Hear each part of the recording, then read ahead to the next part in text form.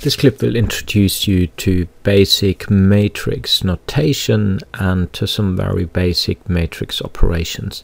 So matrices are really a little bit like spreadsheets, like containers for a lot of numbers. So here we will actually not use a lot of numbers, only 6, but you will hopefully see how this generalizes. So let's call this collection of numbers capital X or big X. It has 2 rows and 3 columns, so altogether there are 6 elements. A little bit of important notation: we call n here the number of rows and m the number of columns, so these are 2 and 3 respectively. So at this stage this is really nothing else but a spreadsheet. We shall also indicate how we describe this matrix. An alternative way of describing this matrix is by calling a typical element x subscript ij, where the I and j tell us in which row I and in which column j our particular value is. So x12 would be the element in the first row and in the second column. So these I and j indices go to n and m respectively. So this is sort of a very general specification for matrices. We will have to deal with some special matrices, or here I will introduce 2 in particular. Firstly, what is called a null matrix, and that is basically what it says. It's a matrix full of nulls, so here full of zeros. So here we have in particular a 2 by 3 null matrix, but it could have any dimension. The second special matrix I want to introduce is what we call the identity matrix. So let me give you an example. This is an identity matrix on the diagonal 1 and zeros everywhere else. So in this particular case, that is a 3 by 3 identity matrix. And identity matrices have to be square matrices, meaning that the number of rows equals the number of columns. So here the dimension would be 3 by 3. So null matrices and identity matrices are important special matrices. We also introduced another property of matrices here, of some matrices. Some matrices are what we call square matrices, and as just mentioned, that means they have the same number of rows and columns. N is equal to m, and we would then call them n by n or m by m matrices. So here are 2 special matrices we've learned about. Next, I shall introduce some simple operations with matrices.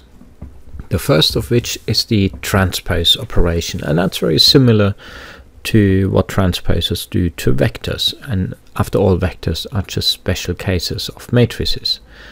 So let's imagine that X is a 2 by 3 matrix, for instance this one up here, and if that is so, then X transpose, sometimes called just X dash, will actually be a 3 by 2 matrix. So the row and the column dimensions have just changed. So we can already create some space to write this result here, and now we have 2 columns and 3 rows.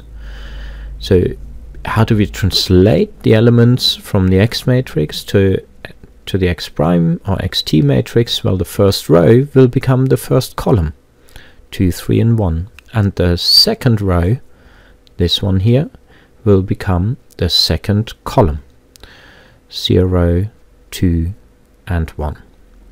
Okay, so that's a very common, very useful and important operation we can undertake with matrices. The next operation I shall introduce is that of a scalar multiplication. Again, that has its equivalent in the vector world. And what we have to introduce here, in addition to a particular matrix, is that we need a scalar. Let's call that alpha here. It's a factor or scalar, and that will be a real number. So if you have this real number and we have a matrix called, say, the same X matrix we have been dealing with, then alpha times X has the following typical element. So we use the curly brackets. The typical element will be alpha times xij. Okay, we take our typical element of xij and just multiply it with that factor alpha. So by example, 3 times x will then end up in 693 in the first row and 063 in the second row. Okay, so you should see that clearly, how that is 3 times x using the same x as above. Next we will look at another property for a matrix, in particular whether a matrix is symmetric or not. Now this is a property which only square matrices can have. So what does it mean for a square matrix to be symmetric? A matrix is symmetric if and only if the matrix itself, X, is equal to its transpose, or vice versa, the transpose equal to X. So let's look at a couple of examples. So here's a particular X matrix, so now we have a different X matrix, and that would be unequal to its transpose, because the transpose would have the 2's on the diagonals, but would have different off-diagonal elements. What about this matrix, Y? Now let me change that to another value. So first row 2, 4, second row 4, 2. X prime of that will be again exactly the same if you apply the transpose operation, and that means that Y is equal to YT. So that X is not symmetric, but Y is. The last operation we're going to tackle in this clip is the addition and subtraction of matrices. What we need is two matrices with identical dimensions. So that means both have to, the number of rows has to be the same for both matrices, and the number of columns has to be the same. What these are is really doesn't matter as long as they are the same. So here we will work with an example. So let A be this matrix and B be this matrix here. Both of these are 2 by 3 matrices and therefore have identical dimensions. So we can go ahead considering any addition or subtraction operation with these two. So let's start with A plus B. Turns out addition and subtraction are commutative, so we can interchange A and B. So actually addition is, subtraction isn't. So A plus B is the same as B plus A, and we just add up the respective elements here. 2 and 4 6, 3 and -1 is 2, 1 and -3 is -2, and so forth. You can complete the remainder of these matrices, of this matrix. So we can also think about linear combinations. So these will combine addition and subtraction and scalar multiples. So for instance, let matrix C be equal to 2 times A plus 3 times B. So if A and B are 2 by 3 matrices, as they have to be identical, to have identical dimensions. Each of them pre-multiplied with a factor, doesn't change the dimension, so they both stay 2 by 3 matrices, and then the result will be a 2 by 3 matrix. So let's do this calculation. Let's look at the first element. So we need 2 times 2 is 4 plus 3 times 4, which is 12. So altogether that would be 4 plus 12 equal to 16. Let's look at another element here.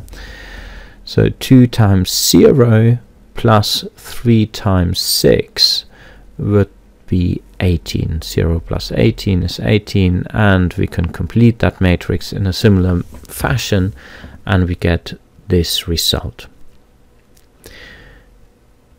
You should also note that if you want to calculate C transpose, that turns out to be the same as 2 times A transpose plus 3 times B transpose. So in an addition, the transpose of the result is the same as the sum of the two individual transposes.